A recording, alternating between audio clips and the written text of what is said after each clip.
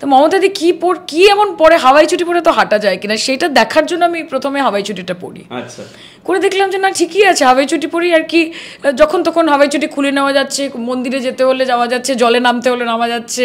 হাওয়াই চটি is a very convenient এবং এটা সিম্বল অফ মমতাদি। আমি যখন যুব সভানেত্রী হয়েছিলাম, অভিষেক আমায় বলেছিল, আমি বলছিলাম যে কী করতে হয়, কী কাজ, আমি তো জানি না। বলেছিল শুরুতে তো প্রথমে তুমি চামড়াটা 19 ইঞ্চি মোটা করে নাও, এটা করতে হবে। This is the first condition of getting into politics.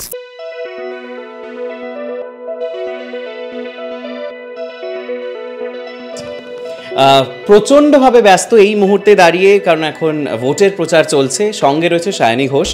Sayani, তুমি একটু বলো যে কীরকমভাবে, কারণ একেবারে রোলটাই ফুল অন্যরকম এই মুহূর্তে, অভিনেত্রীকে আমরা এখন প্রশ্ন করছি না, এখন ভোট নিয়ে প্রচার চলছে। সো কীরকম চলছে এখন সিচুয়েশন, কীরকম কী দেখছো? যাদবপুর একটা বড় কনস্টিটিউয়েন্সি, তার একটা লিগেসি আছে, তো সব মিলে কীভাবে দেখছো? খুব ভালো, ভেরি এক্সাইটেড। মমতা দি এত বড় একটা জায়গা দিয়েছে, like you said, Jadavpur is a very prestigious seat. মমতাদি নিজে 1984 সালে লড়েছিলেন ফর দ্য ফার্স্ট টাইম, প্রথমবার এমপি হয়েছিলেন এই সিট থেকে। আমার কাছে যাদবপুরের সিট মানে মমতা ব্যানার্জির সিট, আর আমি নিজে যাদবপুরের ভোটার।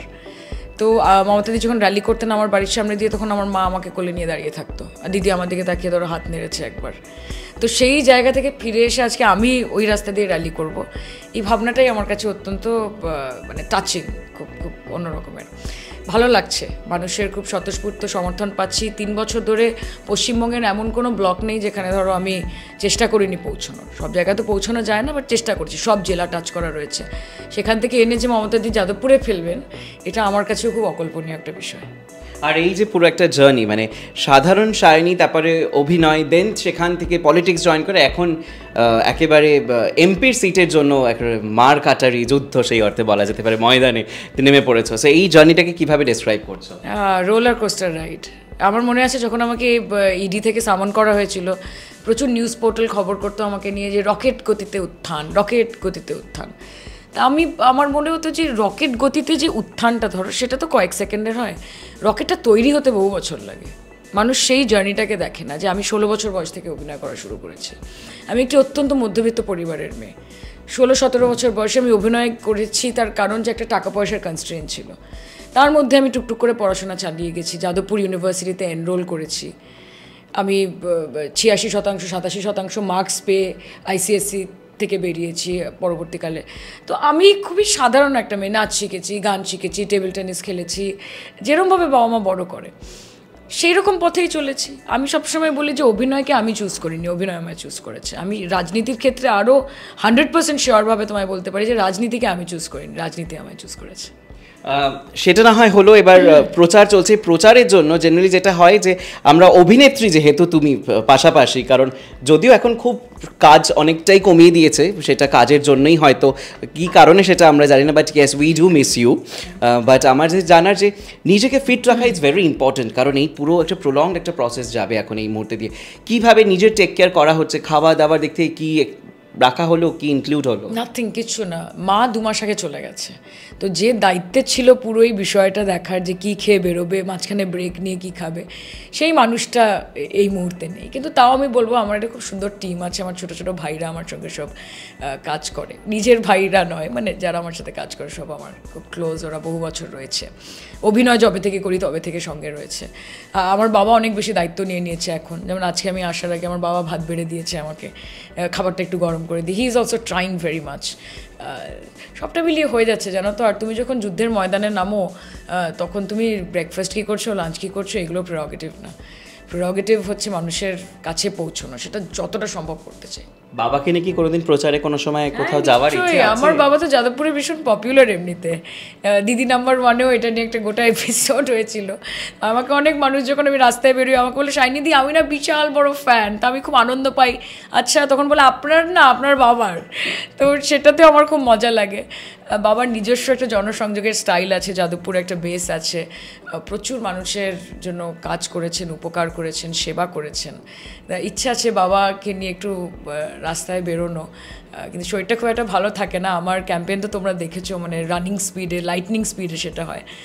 তবে আজকে বলেছি বাবাকে যে তোমাকেও নিয়ে যাবো দু একটা প্রোগ্রামে, এবং মেয়ের জন্য তুমি ভোট দেবেন, so he is very excited. So এই যে আমরা কিছুদিন আগে দেখলাম একটা অ্যাওয়ার্ড সেরিমনি, তো সেখানে দিদিকে অনুসরণ করে পায় এবার হাওয়াই চটি, সাদা হাওয়াই চটি, সেটা কি নতুন না? এটা নতুন না, এটা তো আমি তো যবে থেকে তৃণমূল শুরু করেছি আমি তো হাওয়াই চটিই পরি, কারণ আমার মনে হচ্ছে মমতা দিয়ে তো হাঁটে কি করে, কত মানুষ তো স্কেচেস পরে এত হাঁটতে পারছে না, তো মমতা দি কি এমন পরে হাওয়াই চটি পরে তো হাঁটা যায় কিনা সেটা দেখার জন্য আমি প্রথমে হাওয়াই চটিটা পরি। আচ্ছা, করে দেখলাম যে না ঠিকই আছে, হাওয়াই চটি পরি আর কি, যখন তখন হাওয়াই চটি খুলে নেওয়া যাচ্ছে, মন্দিরে যেতে হলে যাওয়া যাচ্ছে, জলে নামতে হলে নামা যাচ্ছে, হাওয়াই চটি ইজ এ ভেরি কনভিনিয়েন্ট এবং এটা সিম্বল অফ মমতা দি। তো ওনার দল করি, ওনার জায়গায় যুব সভানেত্রী আমাকে উনি বানিয়েছেন, ওনার পরে কোনো মহিলা যুব সভাপতি, ওনার যাদবপুরের সিট আমাকে উনি দিয়েছেন। অনুকরণ এটা নয়, এটা অনুসরণ। I follow her, I want to B as simple as she is. আর এত সিম্পল থেকেও যত বিশালভাবে কর্মকাণ্ড করা যায়, সেটা থেকে আমি খুবই অনুপ্রাণিত। বিভিন্ন সময় বিভিন্ন রকম মন্তব্য উঠে এসে, কখনো তোমার পোস্টকে ঘিরে, কখনো বিরোধী দল থেকে কোনো রকম বিভিন্ন রকম মন্তব্য এসে, কিভাবে তুমি ডিল করো? Does it really hertz you? বা কখনো জাস্ট কাজের জন্য তুমি জাস্ট একটা ডেলিভার করে দেওয়া হয় একটা জাস্ট? নো ব্রো, আমি যখন যুব সভানেত্রী হয়েছিলাম, অভিষেক আমায় বলেছিল, আমি বলছিলাম যে কী করতে হয়, কী কাজ আমি তো জানি না। বলেছিল শুরুতে তো প্রথমে তুমি চামড়াটা 19 ইঞ্চি মোটা করে নাও, এটা করতে হবে। This is the first condition of getting into politics. And politics is a very thankless job. তুমি যতই করো it's never going to B enough. তো এইটা নিয়ে দমে গেলে হবে না। The whole purpose is to do more, be more. So সেটাই করতে হবে। আমার সত্যি কিছু যায় আসে না কে কী বলছে। মমতা দি এত কিছু করছে রাজ্যের মানুষের জন্য, তাও ওনাকে কেউ ছাড়ছে না। তো আমি তো মানে मैं क्या चीज़ हूँ, तू कौन है, तेरा नाम है क्या, सीता भी यहाँ बदनाम हुई है ना। কারণ তোমার কেন বললাম, কারণ তোমার একটা পোস্ট যেটা সেই শিবলিঙ্গে থেকে অন্নপূর্ণ, সেটা নিয়ে লাইক বিভৎস। 2015 থেকে ওরা এখন আরো কিছু পায়নি এত বছরে, যে ওদেরকে এখনো 2024-এ 9 বছর পরে এসে 2015-এর একটা টুইটের পোস্ট বার করতে হচ্ছে। সায়নী ঘোষ 3 বছর হলো অ্যাক্টিভলি রাজনীতি করছে, ওরা কিছু বার করতে পারেনি আমার এগেনস্টে। তাই আমার সিনেমার কবে কোন সিনেমায় কি পাঠ করেছে সেটার ক্লিপিং ওদেরকে বার করতে হচ্ছে। তোমরা তো পবন সিংকে টিকিট দিচ্ছ আসানসোল থেকে, যারা বলছে বাঙালি মাল, বাঙ্গাল কা পানি, বাঙ্গাল সে আই স্বাতিন, তোমরা আমাকে বলবে নাকি তোমরা বাংলার মানুষকে বোঝাবে? যাদবপুর কনস্টিটিউয়েন্সি থেকে তুমি ভোটে লড়ছো, এবং সেখানের মানুষজনের কি চাহিদা, বেসিক কি মনে হচ্ছে, কি শুনলে এখনো? দেখো, আমি সব থেকে বেশি যেটা বুঝতে পেরেছি, যাদবপুরের মানুষ নিজের এমপিদেরকে আরেকটু কাছ থেকে পেতে চায়। এটা ওদের একটা দুঃখের কারণ যে ওদের কোনো এমপি রিপিট হয় না, is always a one time MP. এবার সেটা ওদের ম্যান্ডেট নাকি এমপির জন্য সেটা হয় না, সেটা আমি একটু বোঝার চেষ্টা করছি। একটু পলিটিক্যাল লোকজন চায় যাদবপুরের মানুষ, এবং আমার ভালো লাগছে শুনে। অনেকে বলেছে যে যাক, এতদিন পরে আমরা পলিটিক্যাল কাউকে পেয়েছি।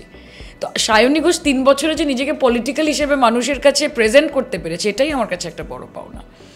They don't need to B worried যে একে আমরা পাবো কি পাবো না। আমাকে এত বেশি লোকে পায় যে বলে যে এত চাই না আপনাকে, why are you all over all the time? তো আমার মনে হয় যে আমি মানুষের পাশে থাকতে পারবো। দেখো, তুমি সব প্রবলেমের সলিউশন তুমি করতে পারবে না, কিন্তু বেশিরভাগ ক্ষেত্রে মানুষ চায় যে আমার পাশে এসে একটু দাঁড়াক আমার সাংসদ বা আমার বিধায়ক, যাকে আমি নির্বাচিত করেছি। That is there right. তো সেটা পাবে যাদবপুরের মানুষ। ফেলিয়ার যদি হয় তাহলে সেক্ষেত্রে how will you deal with the thing? 8 time drop, 9 time Soar high, no problem. There is no failure, there is no win or lose, there is fight. That's what I'm here to do. Opponent যিনি রয়েছেন কি মনে হচ্ছে, মানে ভালো ভদ্রলোক, শিক্ষিত লোক অনির্বাণ বাবু, উনি ওনার মতো প্রচার করছেন। মাই fight is not against Anirban Babu, my fight is not against the candidate, my fight is against BJP. আমি বিজেপির এগেনস্টে লড়ছি। যে কোনো গণতন্ত্রে মানুষ ক্যান্ডিডেট দেবে, সেটাই তো স্বাভাবিক। মানুষ নিজের ম্যান্ডেট দেবে, গণদেবতা গণতন্ত্রের শেষ কথা বলে, সেটা তাদের ব্যাপার। আমি নরেন্দ্র মোদীর বিরুদ্ধে লড়াই করছি, আমি বিজেপির বিরুদ্ধে লড়াই করছি।